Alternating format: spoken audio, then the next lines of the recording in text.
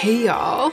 Hi. I know. I bet you're wondering what's going on over here. Let me tell you. This video is a collaboration with one of my most inspiring internet friends, Hot Mess Tom. Here's what we did. We each sent the other, what did I call it? I think it was like a detailed, exciting, yet realistic life scenario. Like X happens and you have to get ready for it. So it's like, what are you going to wear to this event on this occasion under these circumstances, right? So Tom sent one to me, like this little paragraph that's like, X is happening and you have to get ready. And I sent one to them, like a little paragraph that's like, X is happening and you have to get ready. In the video, you're going to find out what they told me to get ready for. And you're going to see me go through the decision-making process of what to put on my face, why. There's a lot of aesthetic decision-making. There's also a lot of practical decision-making because I was trying to really go through the motions of actually getting ready and trying to put myself together completely. And then you can go to Hot Mess Tom's channel and find out what I served them, like what I wrote. They're gonna read aloud my paragraph and I'm also gonna read aloud their paragraph in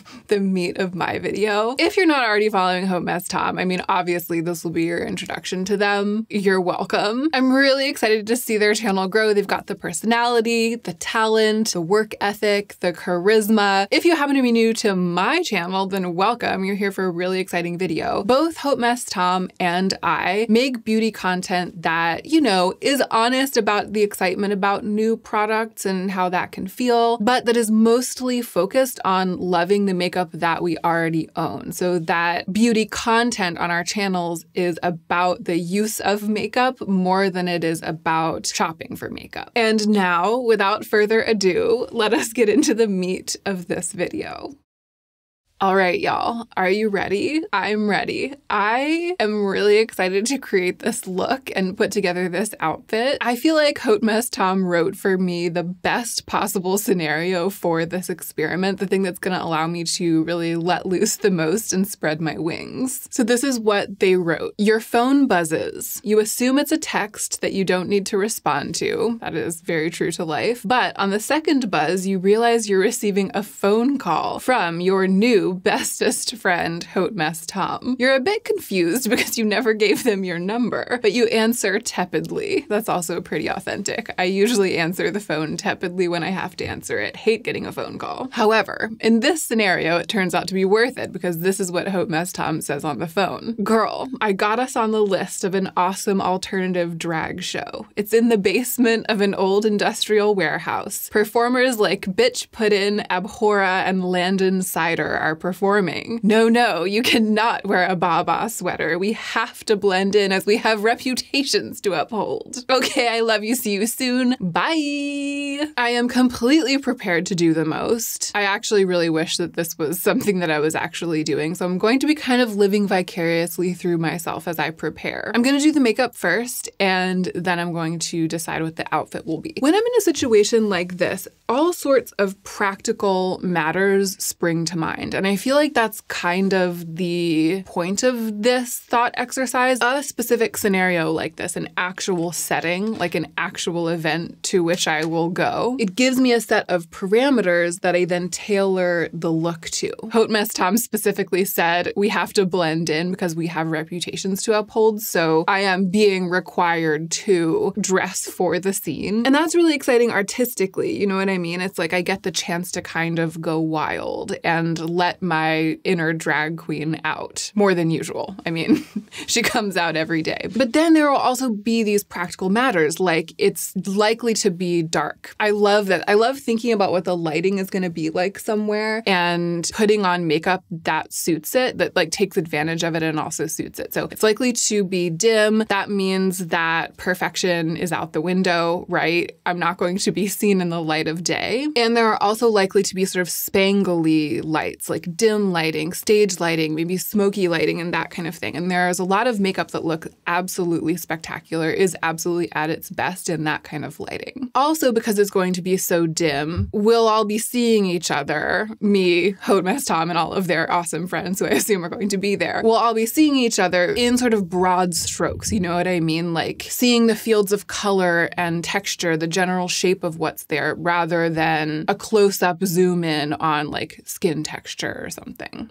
So it's basically all of the fun and drama and none of the stress. And here's where my mind immediately goes. I am going to take my hair back down. I want wild hair for this look. I'm going to be dancing at an alternative drag show, right? So I really want the whole wig, the whole mane. I just pinned it back so that I will have like a clean canvas of my face. Because I'm going to have my hair down and it's going to be flying around, my first parameter is that I want really, really shining, glossy, glowy skin, but not with products that are going to stay tacky, right? I really want to use powder and powder products on the complexion. So I'm gonna prep my skin with this new product from Merit, which is a really pretty sort of hybrid moisturizer, skincare, makeup prep thing. It's a dual phase watery essence, which is something that I traditionally really like. And I feel like the price is decent. My hot take on this is I don't feel like it's something that I would specifically go to the Merit website just to order. Like it's not an absolutely revolutionary must-have product. But if you are going to place an order from Merit anyway, you know what I mean? If you were like planning to pick up a couple of lipsticks and you decide to follow through with that, I feel like this is a product that's worth taking a chance on if it's in your budget and if there's room for it in your life. I already had some skincare on today, some morning skincare, but I just wanted my skin to be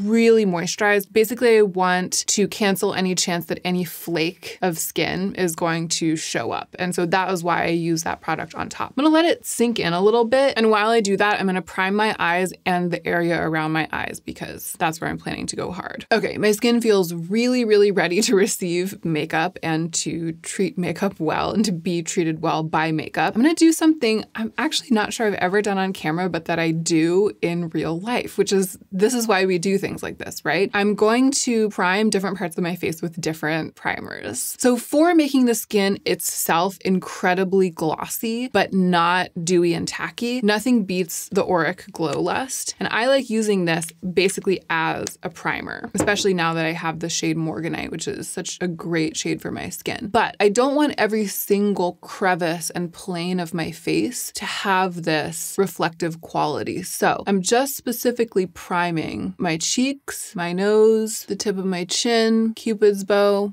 middle of the forehead, and up onto the temples. And then I'm gonna take the Yves Saint Laurent New Balm, which is still very moisturizing and has its own glowiness, but doesn't have any reflective particles in it. So it's much more of a neutral finish. And I'm gonna use it under the eyes, and the marionette lines, on the sides of the face where I have some texture, and on other parts of the forehead. I know for a fact I'm gonna get some fallout and have to clean it up. And it will be but the work of a moment to wipe fallout mixed with those priming products away and to kind of blend in or add a little more. But if I put on complexion products, then it'll be a whole thing when I get fallout. So I'm gonna start right in on what I think is going to be the focal point of the look, which is the eyes. I think I want those sort of bushy, messy, dark brows. So I'm gonna use this product that I've been testing. It came in PR. It's by this brand Gen C, and it is a liquid brow powder. It's one of those like fiber building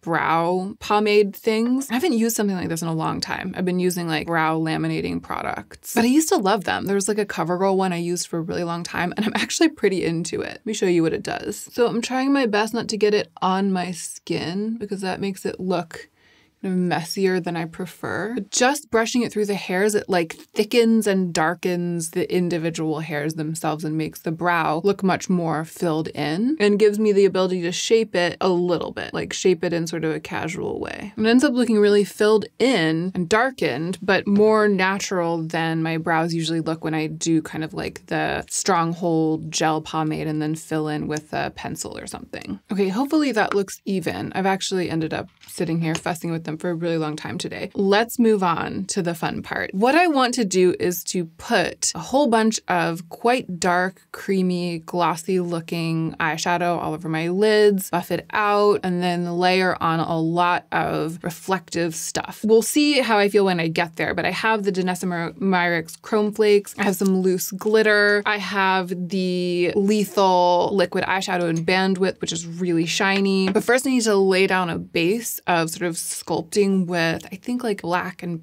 pewter. So I'm gonna zoom you in a little bit and play. Actually, I zoomed you all the way in. So I'm gonna start with this eyeshadow from the Pat McGrath Holiday Quint that I bought because I haven't really gotten to use it. I usually use these with a brush, but I'm just gonna lay down the base with this. Just softening the edges of this. In a way, this is like claiming the center of the lid for this bright shade so that when I go in with all the black and dark colors, it won't eclipse the lid too much because I'm going to want to retain some of this in the center. Okay, now I'm going to go in with Victoria Beckham Onyx in my outer corner, lower lash line, everything. And I'm going to use this incredibly useful Rephr brush, the 26. Laying down a base of this black, kind of creating a falsely receding spot right here where my brow bone juts out by putting dark shadow there. And I'll go through later and blend it. I'm going to blend the edges with the 14. Okay, what I need now is a very black eyeshadow. Here it is. And here we go. So I buffed out kind of a larger surface area of that black, and now I'm going back, building it up right in the outer corner so that it becomes super saturated right in this spot right here. I'm going to put some of this dark purple eyeliner in my waterline. And now some more black eyeshadow on the lower lash line. I'm connecting it on the outside. Now back to the fluffy brush.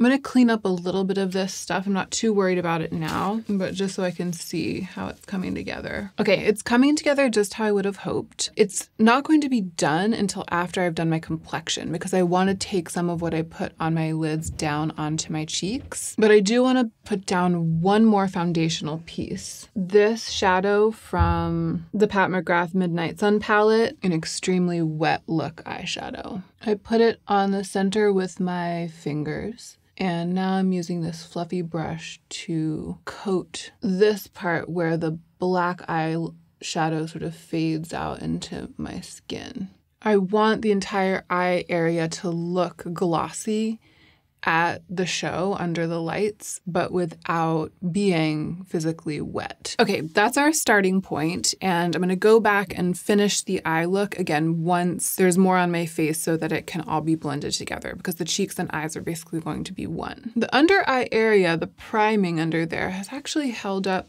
pretty well. I'm going to start with some green color corrector. This is the green color corrector from Exa. I want to retain the glossiness of the skin in those key areas. So I'm going to go with thin layers, a thin layer, hopefully just a thin layer of full coverage foundation, the one from RMS that matches me so well. The more I can color correct my skin before I go in with that, the better the chances that I'll get away with just a thin layer. Okay, we are somewhat color corrected. We're still glossy. Here's the RMS foundation. It's a great match for me, and I've found that the pump is really not it though. But that's not what I was gonna say. I was gonna say that I found that it is actually a bit on the matte side. It's a beautiful finish, but I think it's gonna be just the thing to counteract how very, very glowy the entire face is right now. I've been having the best luck with this when I mix it with the Haus Labs Triclone because this is so skincare-y. But I actually think that tonight I'll prefer the sturdiness of this product on its own. So I'm going to tap it all over so I don't overdo it. And then I'm buffing it out really softly with this soft brush. It's the BK Beauty 13. But I'm not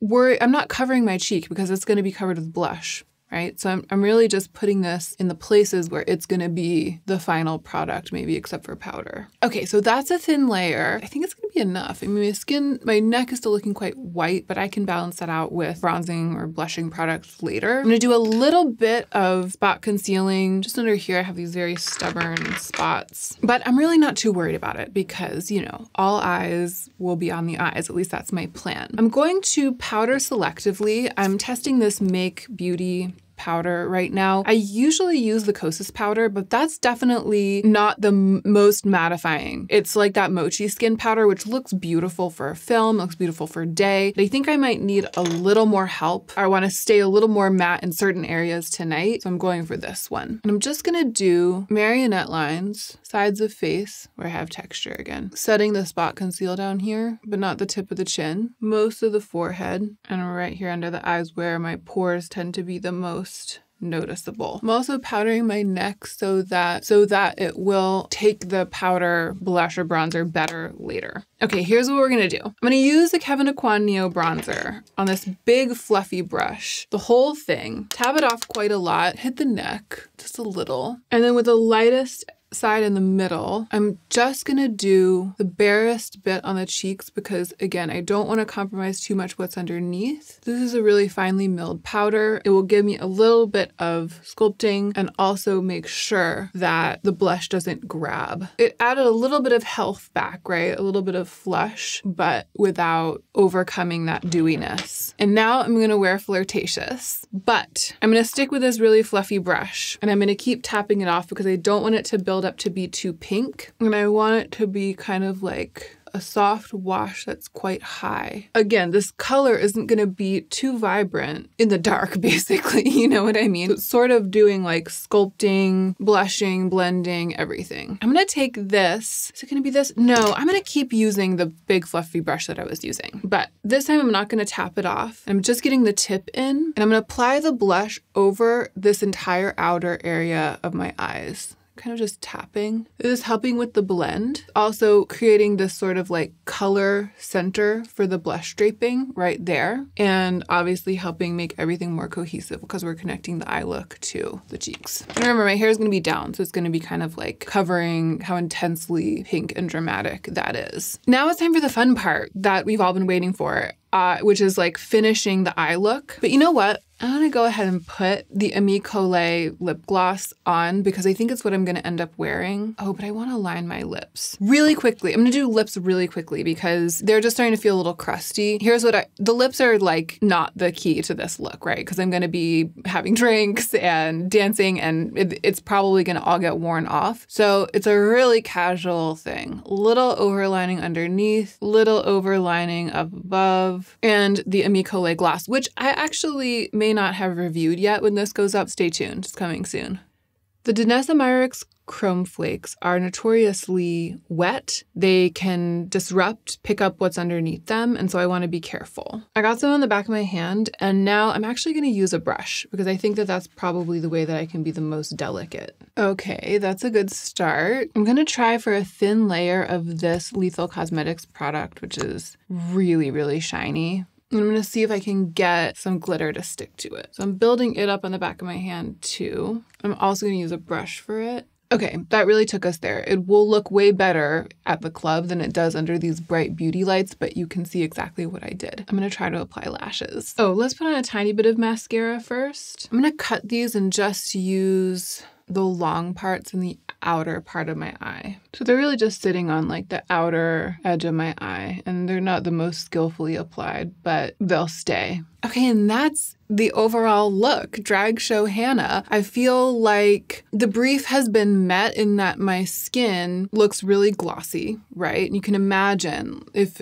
this area is like reflecting and light and it's kind of desaturated because it's dark, that's going to be very effective. I think the neutral, glossy, messy, kind of sloppy lip is totally working with it. And I can definitely take this product with me in my pocket and like reapply it without a mirror. Let's get the hair down and see what the effect is. Just like glossy, shattered mirror, reflective surfaces, pretty clean skin and something that I can wear in a dynamic situation, right? Dancing, moving around, having my hair touch it is going to be totally fine because everything's dried down and set. Let's complete the look from head to toe because that was very much the brief. This is also like a fashion moment. And I definitely issued Hope Mess Tom a challenge for fashion when it came to their video. I gave really specific circumstances, like the season, the weather. There's like an indoor-outdoor situation. They went a little easier on me because it doesn't specify the season, but I'm going to kind of say it's now. It's fall. And here's the thing. I think that if I were just me with my resources and I were going to this show, I would probably wear like my standard clubbing outfit, which is this pair of skinny leather look Citizens of Humanity jeans that I have high heels, like sky high heels, and probably because of the season, like a long sleeve bodysuit or a long sleeve cropped shirt. I'll go ahead and put that on now and just see how I feel in it because I feel like that's the first thing that my mind went to when I saw the challenge and I thought it through in my mind. So yeah, this is totally the kind of thing that I would wear. All black, catsuit vibes,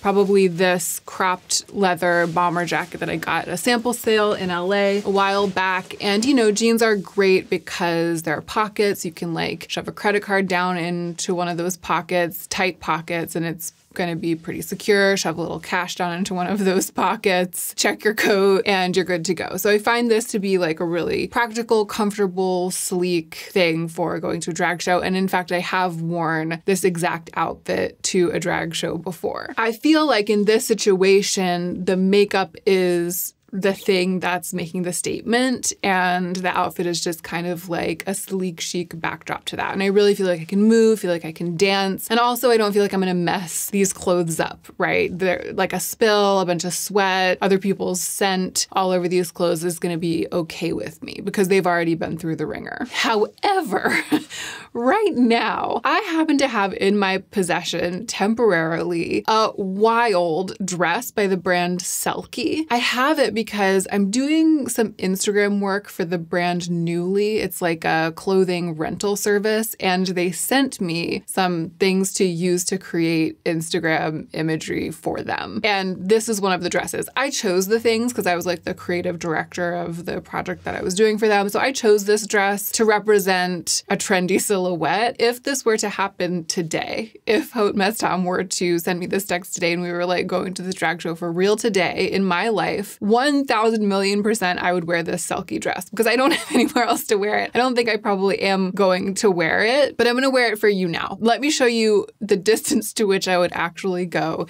if this were a realistic situation now. This is what I was wearing. If I wore this dress, I would be borrowing Joe's leather jacket because it's voluminous enough to go over top of it. Also, Joe's leather jacket has pockets that zip. That's also a really good thing to have when going out to an event like this because it's just a little bit more secure. And you may be able to tell that I'm wearing this bright coral bra underneath this dress. This dress can totally be worn without a bra. It's secure enough and comfortable enough for me and it looks fine, but it's not secure enough without a bra to tuck something into it and have it stay. And without the jeans, I don't have pockets, right? When I changed to this dress as my outfit plan for the event, I lost all of those pockets that I was planning on using. So I'm going to have to find another way to keep some cash and maybe a credit card tucked away on my person. And the best place I've found for that is inside of a bra. So I put a bra on underneath the dress for that express purpose. She's practical. She's practical at the drag show. Do you think I'm doing it? Am I blending in? Am I upholding our reputation? I feel like it's especially a serve with these by L'Oreal nails. Am I okay to come with you to the drag show? Am I holding up my end of the bargain? I feel ready to go. I'll say that. I'm ready to go right now. Let's go. Couple of other details. I am eschewing jewelry. I just feel like hair is everywhere. It'll just get caught on my mask if I have to like take a mask on and off if I get in and out of an Uber, for example. I mean, I'm not wearing any like hoops or earrings or dangle earrings or something. It's like hair instead of jewelry, basically. Same with rings. I love wearing a whole bunch of rings, but for this, it's just, I just care about, again, broad strokes, glitter, texture, shine, skin, silhouette, legs, the drama, the dancing, the movement. you know, I'm really like in my skin. So I'm okay. I'm not just not wearing jewelry because this is only a thought exercise, sadly, and not an actual show that I'm going to. That actually would be my choice for this. And shoes. I have this pair of black pumps that I have owned for like maybe 15 years at this point. They're quite high, the heels, but they're really broken in and they're as comfortable as a pair of shoes like this can possibly be. I'm okay dancing all night in these shoes. I've done it before. I know myself. I was a tango dancer for 10 years, so it's like a part of the repertoire of my body. You know what I mean? However, if it weren't, I wouldn't foolishly wear these shoes just for fashion, not knowing how they're gonna make my feet feel after a couple hours and not bringing it back up or whatever. I think actually the safest thing to wear with this outfit would be a pair of chunky, comfortable boots, lug-soled boots, Chelsea boots, something like that, that you know your feet are going to be really comfortable in. I think that would look good with this dress as well. I just love a fierce heel. I love the chance to wear a high heel and dance, and this would be that opportunity for me, which I don't really get that often anymore. So that is it. I really hope you enjoyed this video, something different. Let me know what you think of the process. Let me know what you think of the final result. Let me know what you would wear if you were invited by Hope Mess Tom and me to come to an underground alternative drag show with us. If you need something to do during makeup playtime tonight, maybe you can just do your version of this and, you know, post it on Instagram and tag us. Obviously, a huge thanks to Hope Mess Tom for doing this with me and for coming up with such a banger of a scenario for me. This just filled me with joy on so many levels. I also cannot wait to see what they come up with for the scenario that I gave them. So click through to Hope Mess Tom's channel. I'll try to make it so that their video comes up as I'm fading out. I'm gonna go take some pictures for Instagram. Thank you again for watching. And don't forget to take extra good care of yourself so that you can be the most effective version of yourself as you do your work in the world.